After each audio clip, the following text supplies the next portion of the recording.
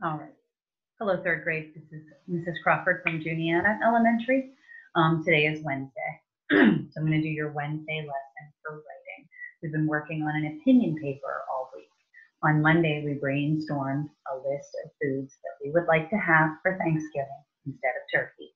And on that same day, I asked you to pick one of those foods and then try to come up with as many reasons as you could for that choice. We're going to need that list today, the reasons.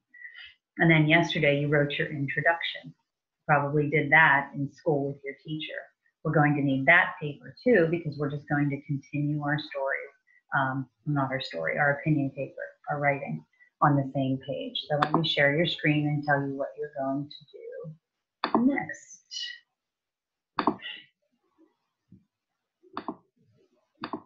Okay.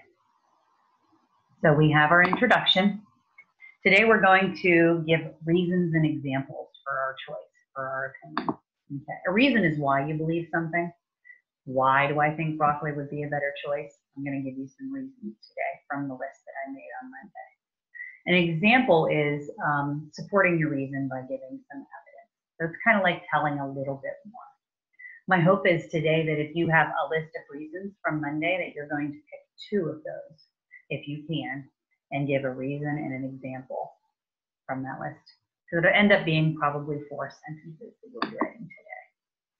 All right, so write your reason and add personal examples if you can. We're going to try to write 2 reasons and 1 example for each, so it's 4 sentences. So let me show you my first reason. Broccoli is a great choice because it is so good for you. My example is, it is full of vitamins and minerals. That's my first reason and my first example. So you're going to come up with a reason and example from your list. And then my second reason I wrote for choosing broccoli is easy to make and clean up.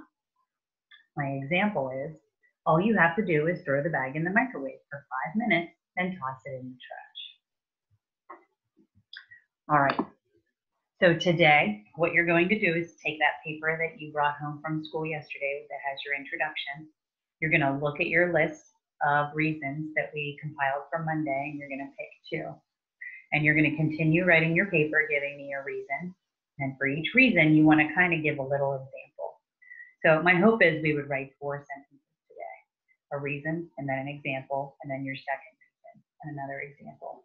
Make sure you take this, your paper, your opinion paper, back to school with you tomorrow, because your teacher will want to continue writing the conclusion tomorrow.